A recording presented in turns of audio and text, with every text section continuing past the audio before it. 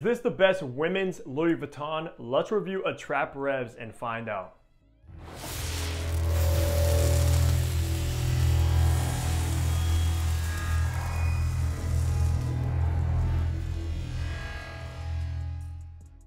Hey, what's going on? Hunter here and welcome back to my channel. And if you are new, what I do is I make fragrance related content. So if you love fragrances, hit the subscribe button down below and also be sure to follow my Instagram page. But that's right, today we're reviewing another Louis Vuitton. However, this one is for the women out there. I had to show you guys some love as well because I've been on a Louis Vuitton kick. I've reviewed so many so far, and this is the first women's review for Louis Vuitton, and it's probably the most hyped up popular one from the women's line, and that is of course none other than Attrape-Rêves, and I'm so excited to be bringing this one to you. Let's go over some information really quick. Now, Attrape-Rêves was launched back in 2018, 2 years after the initial women's lineup, so it is one of the newer ones in that collection. As far as the retail prices go on the 100 ml like I have in hand, it is going to run you $300, which is pretty expensive for a designer fragrance without a doubt. But however, what is nice is once you go through your bottle, just take it back to the Louis Vuitton boutique and they will refill it for you for over $100 off. I believe right now it is $190 for a refill. So you honestly cannot beat that. And I love that as an option, especially if this is like your signature scent. It will definitely save you quite a bit of money if you go through a bottle and you keep refilling it. The concentration is an eau de parfum, which is nice because you are getting a little bit higher of perfume oils, which is always good, especially if you're paying a hefty price for a bottle such as this. Now the perfumer, which is one of my favorite perfumers of all time, quickly becoming #1, is Jack Cavalier, who's the Louis Vuitton in-house perfumer and has created all of their fragrances and fragrances outside of Louis Vuitton for like Tom Ford and things like that. So he's a master perfumer and he knows what he's doing when it comes to fragrances. With all that information out of the way, let's go look at the packaging and presentation you get with Attrape-Rêves now. All right, taking a look at the box, and you might notice this is a box for a Meteor. I do have the Attrape-Rêves box, but I cannot find it. It's hidden somewhere. I have so many boxes cluttered, unfortunately, but it's the same exact thing. Of course, you have Louis Vuitton. This is like a recycled cardboard, which isn't necessarily the most luxurious thing, even though when you buy it at the boutique, you will get it in that Louis Vuitton classic box that you will find on the top left of my bookshelf, so that is nice. This is, of course, like I said, eau de parfum 100 ml. On the bottom, you have your barcode and batch code to authenticate your product to see when it was produced. And then on the back, you have kind of your ingredients and some information. And then you open it up on the side. You do have this Louis Vuitton cylinder. On the top, you do have the LV. In Attrape-Rêves, it will come in gold rather than gunmetal. And then you open up like so, and your fragrance will be housed in here very, very snugly. So all in all, the box and the presentation is decent. Let's look at the bottle now. All right, take a look at the bottle, which is one of my favorite designer bottles of all time. I love how simplistic, elegant, and classy these things look. Of course, you have Attrape-Rêves in black, Louis Vuitton embossed in glass. On the bottom, you actually have etched in rather than a sticker all your information as well, which is nice. On the top, you do have that Louis Vuitton logo in gold for the women's line. Nothing inside of the cap, nothing on the atomizers. And these are, of course, sprays. I know a lot of people look at these and think they are splash bottles because you can't see the stem inside because it is invisible. So that is the beautiful packaging and presentation with the bottle. And these are magnetic caps that are very, very strong. In the top, you have lychee, ginger, and bergamot. In the mid, you have peony, rose, and cacao. And in the base, you have patchouli, and this will be classified as a sweet floral. So let's spray this and test out the atomizer. Very good atomizers with these Louis Vuittons and nothing to complain about. So let's go ahead and smell Attrape-Rêves now. Right away when you spray Attrape-Rêves, you are going to get a burst of this watery, fruity lychee note, which does resemble something like Parfums de Marly Delina, which is also lychee heavy. I used to have a bottle of Delina, which my ex actually took, so I can't really compare them side by side, but you will get that similarity to Delina, which is probably the most popular niche fragrance for women. However, this is not a clone. It just has a similar lychee note in the top. But if you are a fan of lychee fragrances and you're a woman watching this one, I think this is a must try, especially within the Louis Vuitton house as well, because the lychee is so high quality. I cannot talk enough about how high quality these Louis Vuitton fragrances come across. They're so natural, so authentic smelling. Do not smell synthetic whatsoever. Definitely does come across smelling like a $300 fragrance. It does not smell cheap at all. You also have that ginger and the bergamot in the top along with that lychee. However, that lychee is so strong that it kind of overtakes those two other notes. That ginger note might be there, and Jack Cavalier does a great job with his ginger. You might get that zestiness and a little bit spiciness from that ginger as well, but that lychee is so dominant. Once you make your way into the mid of Attrape-Rêves is where it becomes very floral from the peony and the rose, which both work flawlessly combined together. One doesn't necessarily take over the other. And for me, I love rose. However, that peony does make this fragrance very, very feminine smelling.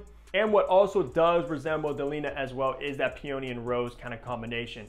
But where this fragrance goes a complete different route to Delina is with that cacao note, which actually does come across a ton. Even on my skin, when I wore this one, I got a ton of this chocolatey, powdery cacao note, and it started to take over the floral notes, which I love. That was probably one of my favorite parts of this whole scent profile and made it stand out so much and extremely unique when it comes to this kind of DNA that is well known for women especially. So if you're looking for that DNA, but something a little bit different and stands out, Attrape-Rêves is for you because, yeah, that cacao note is so prominent. Not so much right now when I'm smelling it, but on skin and it dries down, yeah, you get a burst of it. It's a little bit gourmand smelling. So once we finally get into the base of Attrape-Rêves, you are still gonna get some of those floral notes, still that cacao note as well. But what comes out very, very heavy is a patchouli. Now, patchouli to me is one of my favorite notes of all time, and that's why the base is my favorite part of this entire fragrance for being a man at least, because it was the note that I resonated the most when I actually wore this fragrance, the patchouli, because patchouli is very earthy, very green, and I think it just works flawlessly in this whole scent profile. If you are familiar with Coco Mademoiselle by Chanel, which is probably my favorite Chanel for women, to be honest with you, that was like one of the first feminine fragrances that included patchouli as a note. That is also heavy in patchouli on the dry down, so it does resemble that fragrance as well. So if you're a fan of Mademoiselle, you're a fan of Delina, this is a fragrance that you absolutely have to try, and you probably will fall in love with it. And I personally think this fragrance is more complex than both of those. Jack Cavalier pretty much took the DNA of those and just mastered it and made it perfect. Just to break down the scent profile once again from the top, mid, and base. In the top, you're gonna get a burst of this fruity, kind of watery lychee note that dries down to a floral kind of bouquet of peony and rose with this powdery, gourmand, chocolatey cacao note, and dries down to a nice earthy patchouli base. Attrape-Rêves is the Louis Vuitton I would recommend the most to women if they just want to get one fragrance as a signature that is crowd pleasing, because that's exactly what this fragrance is. It's easygoing, it's enjoyable, it's likable, and you really can't go wrong with this scent profile. However, I do also have another one from Louis Vuitton, which is a very dark, daring fragrance that is probably my favorite personally for myself, but on a woman, I love Attrape-Rêves. Let's talk about the best seasons and occasions to wear Attrape-Rêves. This one comes across very versatile. You can wear this one in the colder months like fall and winter. You can also wear it in the hotter months such as like spring and summer, just because of how like watery the top is, and then it dries down, of course being floral, which is perfect for the spring, but you also have the cacao and patchouli, which makes it good for like the evenings or even cold months in the fall and winter. So you can wear this one all year, all season long as a signature scent easily. For occasions as well, I think it is pretty versatile, even though it might lean slightly on the more casual side.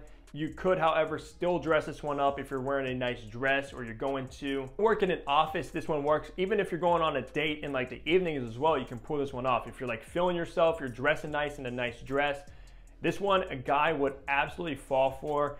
Guys love this scent profile with Delina, Mademoiselle. They can't get enough of it. So yeah, this one will pull a ton of compliments too.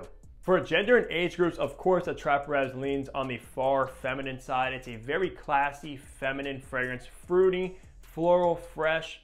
There's nothing masculine about it pretty much at all, besides slightly in the dry down, where obviously I wore this one because I had to test it and obviously review it for you guys, but I would not recommend a guy wear this one in my opinion.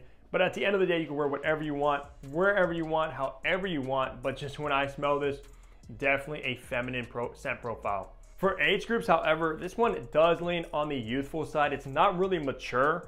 When I think of this scent profile, I think of a girl maybe in her 20s, my age, not necessarily like 40s or 50s and up. It's a very youthful smelling fragrance. Maybe like a classy younger lady is the vibe I get when I smell this. That doesn't mean if you are older, you can't pull this one off, especially if you still feel young, you're still like young spirited. You can pull this one off still, but just in my head, it does lean on the youthful side. There's much better options even from Louis Vuitton for more mature women, such as like Spell on You is a very elegant, mature, feminine fragrance. Now, wrapping things off on the performance, for me on my skin, I got about average performance, which means around 8 hours of decent longevity on my skin. I honestly don't really have many complaints from Louis Vuitton, besides maybe some from the cologne collection. However, Attrape-Rêves was still what I expected coming into it from being a Louis Vuitton, is average performance. For projection though, this one is very, very solid. So if you're a woman watching this and you want your fragrance to project like crazy, you will enjoy this one because that lychee top note bursts off of the skin very nicely and leaves a beautiful, elegant scent profile and scent trail behind you when you're walking around, and everybody will smell you and pick up on your fragrance. And I'll honestly tell you, you'll smell like the classiest woman in the room, hands down. That's gonna do it for my review of one of the best women's fragrances from Louis Vuitton. Let me know down below if you've ever tried this one. What is your favorite fragrance from Louis Vuitton, especially the women's collection? If you're a girl watching this, I'm very curious about that. And also let me know if you want me to review more women's fragrances from Louis Vuitton, because like I said, I do have another one that I would love to review, and it would be more for like the daring women in my opinion. So leave a like down below if you enjoyed this video, subscribe if you haven't already, and I'll see all of you back here in my next upload. Take care, everybody.